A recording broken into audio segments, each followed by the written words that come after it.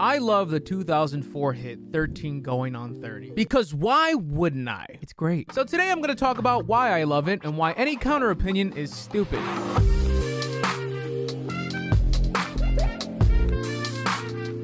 I was 10 years old when this movie came out, and even now, I have this uncharted affinity for Jennifer Garner, and I think it's solely because of this movie. I mean, I've never binged Jennifer's catalog. I didn't watch Elektra. I don't know who did. I just remember recently watching a Capital One commercial, and all of a sudden I'm fucking Leo, and I felt whole inside.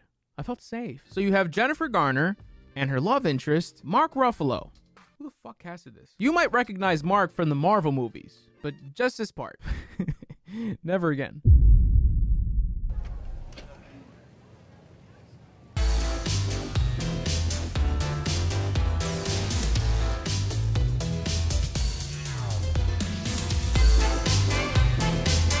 Speaking of battle royales with over 50 million downloads, rated 4.6 stars on the App Store, free to play on iOS and Android, this video is sponsored by Zuba, Zoo Battle Arena. This game is actually fun. It is. Choose from 20 warrior animals with unique special attacks where you can get up to 3 different types of weapons. I got a shotty too hottie, I got a nade, and I got a spear, because I'm humble. And in honor of the video, I'm rocking with the Mark Buffalo. Team versus team mode is a thing. Clanmates or random teams, you can get busy. Oh, that guy's super weak. That guy's super weak.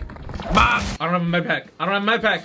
No! You can get revived too. You'll need that. I still haven't won a game. Not sold? What? How about loot boxes? Everyone's favorite draw. New characters, new items, new phone. Who this? Let me get out of here. Let me get out of here. The block is hot. The block is hot. The block is hot. Take him out. Take him out. Take him out. Give me that med. Give me that med. My nickname in game is Mista Gigi. So go to the video description, click on those special links, support the channel, and get 50 coins and 40 gems. Pretty straightforward. And thank you, Zuba, for sponsoring this video. So why is this movie my guilty pleasure? Well, I would say in the realm of rom-coms, 13 Going on 30 is much more chick flick-esque than a rom-com like Meet the Parents. So it's tradition around here to not like this movie. Testosterone doesn't want me to like this movie. But fuck, it's so comforting. Let's review 13 Going on 30. Oh, and also, don't be shocked to see fellow YouTuber Amanda the Jedi pop up throughout the review. She was nice enough to give me some of her thoughts as well. And as of right now, I still don't know if she likes it or not. 13-year-old Jenna Rink is blinded by the yearn to be cool. She wants to be a part of this group called the Six Chicks. Subtle name. Her best friend Maddie is a woke anti-vaxxer who genuinely cares for her and would totally take her down given the lob. I mean, the beaver made her...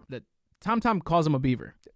Tom is the name of the bitch. I mean, the beef made her a dollhouse from scratch. Took him weeks to make. Doesn't matter. Because this guy probably smoked a cigarette once. First off, thank you so much for having me on to weigh in on this very important topic, but I would just like to point out that one of my favorite fun facts about this movie is that Brie Larson is one of the mean girls. And not just her, also Ashley Benson, aka someone who starred in Pretty Little Liars, alongside Lucy Hale. See? It's all connected. So I haven't watched this movie in years, but I remember it being super charming and heartwarming, and honestly, after going back through it, I definitely still agree with that take. This is one of those movies that I used to watch when I was younger with my mom, and I feel like it's probably constantly playing on network television stations on lazy Sundays, and it deserves it. This is one of those iconic instant classic movies where you kind of find out that through life, the things that you think you want the most aren't all they're cracked up to be, and learning the joys of just being exactly who you are and living your life that way. They're here. Dad, you promised you were gonna stay upstairs. Go! The fuck? Hey, I'll pay these bills, okay? I'm the reason you and your stupid ass little friends aren't gonna starve today. Have fun, baby. Tom tells Jenna that Chris, that's Marlboro, wants to play 7 minutes in heaven, but it's a lie. He actually wants 7 hours in juvie because they just steal her food and serving bowls and shit.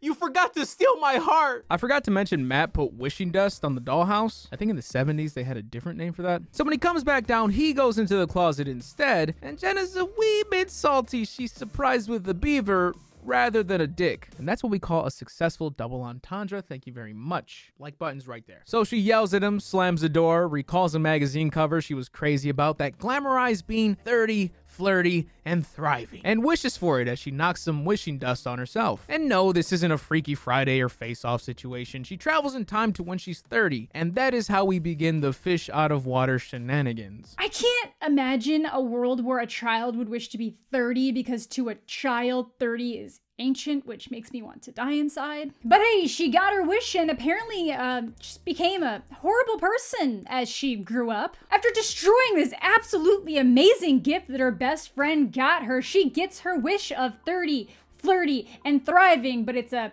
hell of a lot more like 30, cheating and stealing. Now, in my very biased opinion, Jennifer Garner bodies this role. Remember Denzel in Glory? Yeah, that was cute. Oh, I'm sorry, has Meryl Streep ever thriller danced in a tutti frutti Adobe Premiere dress? I didn't think so. So Jenna begins to realize she's living her dream. She's high up at Poise magazine. She ended up becoming the leader of the 6 Chicks, which they had to kick a girl out, which is actually a line in the movie.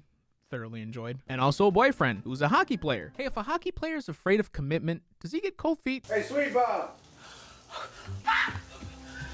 Hey, Sweet Bob. Where's the conditioner? You're naked. Well, not yet. Okay, I would have done a hell of a lot worse than pop an umbrella if somebody flashed their wang at me, just saying. Not yet. So I'm rewatching this for the first time in years as a Canadian, and Jenna's going through all the pictures on her office walls until she comes across one with Rudy Giuliani?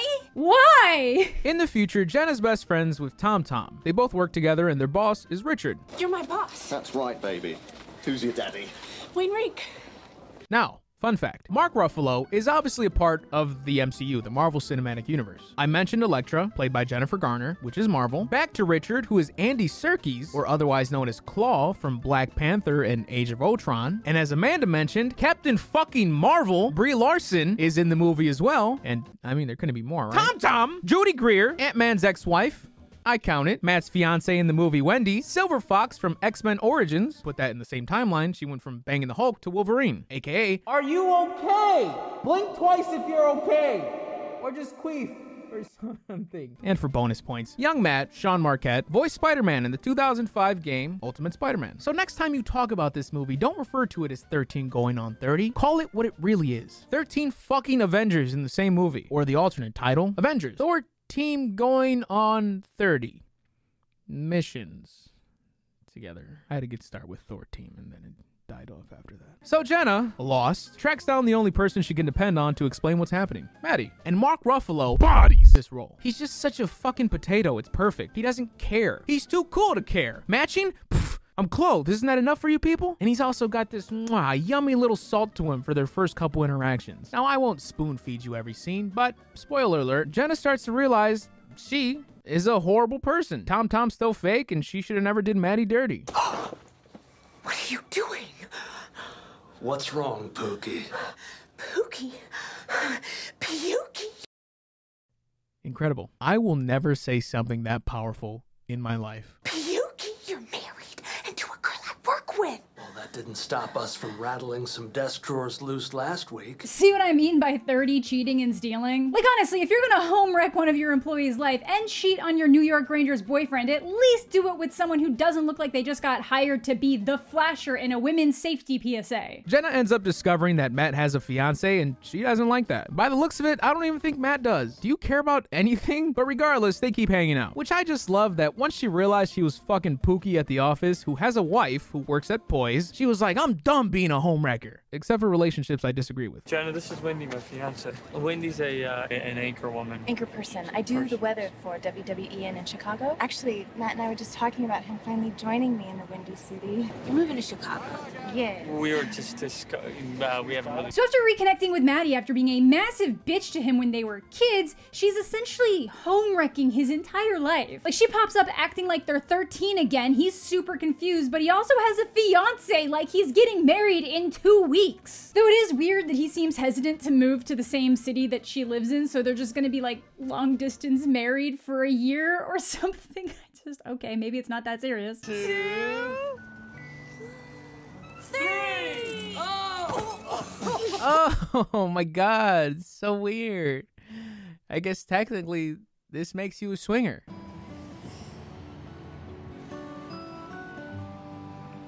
Hey Matt. Hey Matt. You know you're engaged, right? So I like to imagine this movie from his perspective. So you're about to get married. You've acknowledged that you don't have that head over heels feeling that you used to have as a kid, and you just assume that that's part of growing up. Then your first love shows up after years of being a bitch, acting the exact same way she did when you guys were close. This is like the ultimate what if your high school crush revealed they were into you years later fantasy playout. Except, you know, he has a fiance. Didn't have to play Wendy this way. I did skip over the most iconic scene in this movie, and I think most cast members would agree. I know that for a fact because I watched a bunch of interviews that didn't end up contributing shit to the script.